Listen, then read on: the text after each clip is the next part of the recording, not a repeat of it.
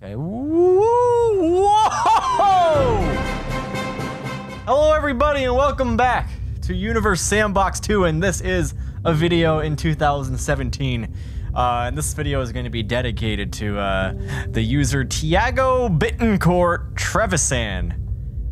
If I said that right. I don't think that's been your name forever. I remember it being something different, but he has said, please play Universe Sandbox 2 on so many of my videos. Although I don't think I've been seeing you a lot lately. I think he finally gave up, which is kind of sad because now I'm playing it and he may not even be around here to watch the video. Maybe he unsubscribed. I hope you did not unsubscribe. Don't use him as an example. This is a simulation for that interstellar object that was coming into our solar system. I think it was the cigar-shaped thing. Is this it right here? The asteroid was named Oumuamua. Is that seriously the name of it? Oumuamua. I think it's a Hawaiian name. Oumuamua, meaning a messenger from afar arriving first, because it is the first interstellar object ever observed in our solar system. This means it is the first known object to have left another star system and entered ours. After slingshotting around the sun, Oumuamua is now on course for leaving our solar system and enter interstellar space once again. Researchers have been hurrying to study it before it is gone forever in hopes of learning more about where it came from. Asteroids are formed in the early stages of a solar system, so studying this object can reveal the story of a distant system born long, long ago in a galaxy far, far away. Oh, there it is right there. Okay, there's Oumuamua. It is flying on a trajectory like this, and it's going to get close to the sun, and then it's going to fly out. What is the time frame here? This is 4 days per second. Wow. Okay, now note the speed of the Earth and the speed of this. This thing got extremely close to our planet. Holy crap.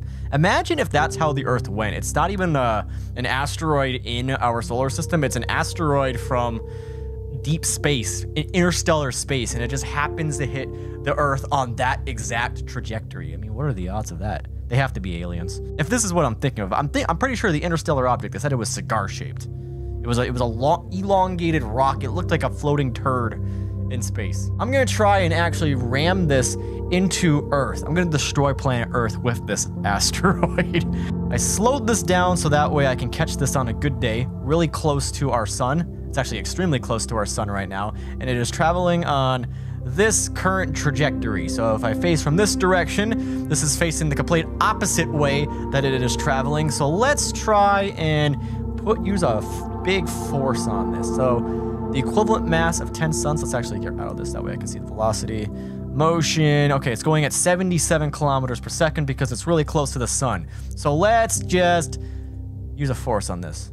How much is the mass of the Milky Way versus the sun? Probably a huge difference. Click. That did a lot. Okay, where did that go? Jupiter has left the building. Where is Oumuamua? We completely lost Oumuamua. Somehow I ended up losing Jupiter. Let's just destroy the sun real quick. There we go. There goes the sun. There goes the solar system. Let's try that again.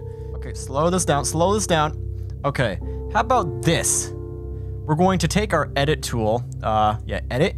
And since this thing is already moving, why don't we just casually, can I select this? Just casually move you. Maybe I just need to be a little bit more down right here. Maybe a little bit right here. That way the Earth can move right in its path. Ooh, let's see if this gets a little bit closer. I can always just move it back. So let's just zoom in on this asteroid. Okay, so Oumuamua is about to collide into planet Earth. And I actually think it's totally going to miss. So let's go back into edit mode. Oh God. Okay, now we're gonna strike China. And don't fizzle out. Don't fizzle out. Don't fizzle out. Boom! Okay, that was actually a pretty sizable crater, and it creates a huge shockwave right there. So if a tiny little asteroid like that hit our planet, that would be the result.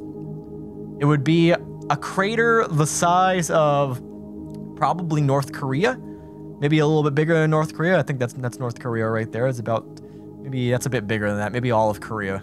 I got an idea. It's a little bit of a strange experiment, but I think it's an idea. That's all it is. It's just an idea. Okay, so we're going to place one Uranus right here and one Uranus right, I think that's the dot. One right about here. Okay, they're pretty equidistant apart. But would like them to be so equidistant that nothing will happen, that Earth will just sit there sitting in the center, but this will only work if I have the numbers correct. Basically what I'm getting at with this experiment is that I want to wedge the entire planet between two Uranuses. Two of them, count them, two of them just smushed right up against your face. That's what we're doing today. But they'll be close, they'll be so close that nothing will actually happen. Actually, that's actually a pretty cool eclipse we have going on there. That's like a Earth-Uranus eclipse. Actually, that's a really good picture right there. Look at that. That could be a... Can I get rid of like all the names? Let's hold on here. This is like wallpaper worthy. Edit. That's a good wallpaper right there. We got the Earth eclipse. We have one Uranus blocking the Earth, and then you have the Earth blocking Uranus. That's awesome. Okay, anyways, what was I trying to do? I want to get the Earth to be stuck in between both Uranuses. Okay, so where's this Earth going? This Earth, it is starting to move away. Although it didn't go towards any... Okay, it favored this one. Wow. And then that Uranus goes off course, and then they just turns into one super Uranus. I want to try and get this perfect. So this is at... Okay, so this is minus 100,204 kilometers. So I'll make this at exactly minus 100,000 kilometers. This one will be at exactly 100,000 kilometers. And then what we'll do... So they're exactly... This one is at negative 100,000 kilometers, and this one is at 100,000 kilometers. So what we need to do is we need to place an Earth at exactly position 0. Let's just set Earth at exactly 0. So set that to 0, and we'll set this to 0. Okay, this should be perfect. Oh, I'm hoping this works. The only thing I feel like that can mess things up here is if it's their spins. So if this doesn't work, I'm going to adjust their spins, and I hope nothing messes up here. Oh my god. Oh no. Are they getting closer? Are they getting closer? They're getting closer. They're totally getting closer. What's going on here? But nothing is getting affected here. The Uranuses are just getting closer and closer together, I think. How long before something inevitably messes up? Oh, this is beautiful. This is actually working. They're heating up. I wonder if we'll end up tearing apart planet Earth. Holy crap. I want to get rid of all the trails. I'm going to pause this. This is actually cool. This actually works. I thought the game there would be like some slight imperfection that will end up pulling the Earth towards one of the Uranuses, but nothing is happening. Actually, now that they're on fire right here, maybe one of them will lose mass quicker than the other, and then that will cause a change in mass of the Uranus, which would cause one of them to have a weaker spin, and then Earth will eventually get pulled in by one of the other Uranuses. But let's take off the trails and the labels because I want to see this in its full glory. Here we go. That is pretty awesome. Earth is actually starting to burn up now. That's awesome! That is so badass. It's like we made something beautiful. We actually made something beautiful for once. Beautiful for once. I feel proud. Oh! It happened. It happened. One of the Uranuses, I think this one, it probably has less mass now because it started getting more hot for some reason. So that was probably the spins of the planets. I don't know why that one in particular got picked. The game isn't perfect, but let's see what happens if we get rid of their spins. Actually, here's what we're gonna do. We are going to tidally lock everything. So these two Uranuses are tidally locked with each other. They're going to get closer and closer and closer. I really like how the Earth is like pulling them together. That must be the gravity of the Earth that results in them coming together, so it starts oscillating. But this should be relatively even now. They're just sitting still and they're tidally locked with each other. But I could be wrong. Let's see how long this lasts. Actually, is this causing the Earth's water to oscillate as well? It's actually creating seasons on planet Earth. Let's see how long this can last. Oh, whoa, oh, yep. They start withering away. That's when the masses change. That's so cool. And now it's just sling. That's funny. They're still kind of tidally locked to each other. So it looks like this Uranus right here is just swinging this one around like crazy. I want to do that with black holes. Okay, all right, we'll set up our sun experiment. I'm just gonna make sure this stuff works. All right, they should just circle each other. Good, and then now all we have to do now is just stick something right in the center. And then we have our Christmas lights. First off, we're gonna have planet Earth just sitting still right in the center. 0, 0, 0, sitting right there, smack dab in the center. The suns should just be moving. So here is our beautiful experiment about to happen. Let's do like 21 minutes per second. Okay, actually no, let's do this a little bit faster. Okay, will these suns get closer and burn up the Earth? That is the question. And I'm really not sure if they will. They might just...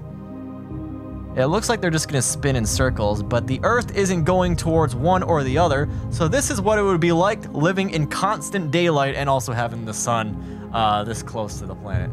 Woohoo! Whoa, actually, something did happen here. What happened? It started orbiting one of them? Yeah, okay, yeah, that's what happened. It started losing mass, but it was ejecting mass, which caused it to start moving in one particular direction. Let's see what happens when we have something in formation like this. Let's just go ahead and save this. Save simulation. Sun 2, go. Will they just dance? No, they will not. They'll supernova. Everything's gonna burn. Okay, here we go. Everything seems like it's dancing in the correct direction, but where will the none? It quickly falls apart. But maybe something amazing will happen. Wow. All right, I said I wanted to do this with black holes, so we're doing this with a black hole. We're going to have a black hole dead in the center between these two suns, and nothing should happen. This black hole is also the mass of one sun, so it actually should have a pretty interesting effect on both of these. Whoa!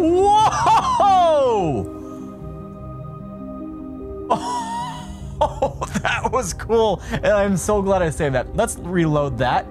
Super close. There we go. That's where it starts getting ripped to shreds.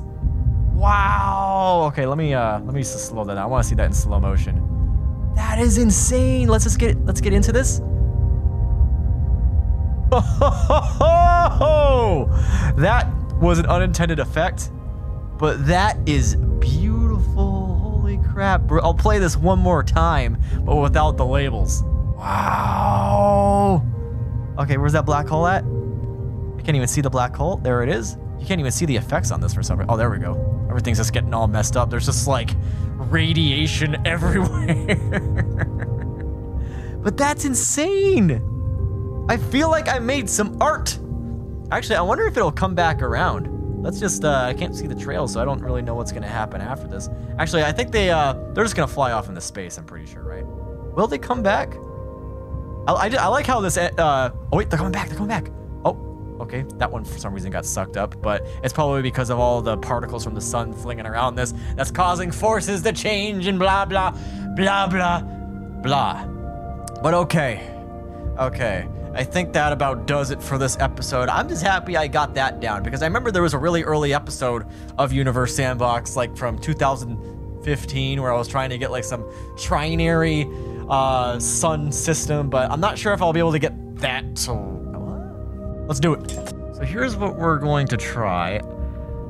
I'm looking at a model online of how I want this to move, and I'll play it here. The star in the middle is going to orbit the one on the left first, and then at some point they'll become aligned again in a straight line, and then the middle star will transfer to the second one, and then it'll keep transferring. I don't know how to go about like the velocity for the first star. I'm just gonna keep trying a bunch of ideas and we'll see if they stick. I'll try a standard orbit. The velocity of this is going to be going around here. So hopefully it's going in this direction and then everything will work out perfectly, but I will save this just in case things do not work out perfectly. Not going according to plan. They should work out. Now this star right here needs to be going in retrograde. So what if we made this minus 57.4 in the complete opposite direction? Everything gonna mess up. These are just gonna all collapse into each other and make some heart shape. I probably have the wrong angle here. Yeah, if I fire this at a higher angle, it might have had a chance. That could have worked. Let's try that again. Maybe at a 60-degree angle. Okay. Pull it that way. Okay, maybe 1.5. They're getting too close. There's some mathematically correct way of doing this, but I don't quite know how to do it. So I may have to do a follow-up of this, because now that I've realized, now that I've figured out that you can actually just edit the positions of everything, like to be exact, if you can get these cool balancing tricks here. So this leaves the opportunity for you guys to give me any suggestions for some follow-up video to this. Because I do want to try and do something where we're doing some crazy balancing acts where we're not going to disrupt the overall balance of gravity, where everything will go into chaos. I want to make something crazy, but maybe if anyone can shed some light on how I can get like this perfect, I think it's tertiary system. Is it tertiary? Whatever 3 is. It's not trinary. Whatever 3 is. But yeah. I'm just gonna leave it there because it's getting really late. I've been actually trying this for like another hour. And I just couldn't do it. So I'm giving up here. All right, I hope you guys enjoyed, and I will see you guys later. Please don't, please don't. It's making me come back down. Okay, all right, what are you doing, man? What are you doing? Yeah.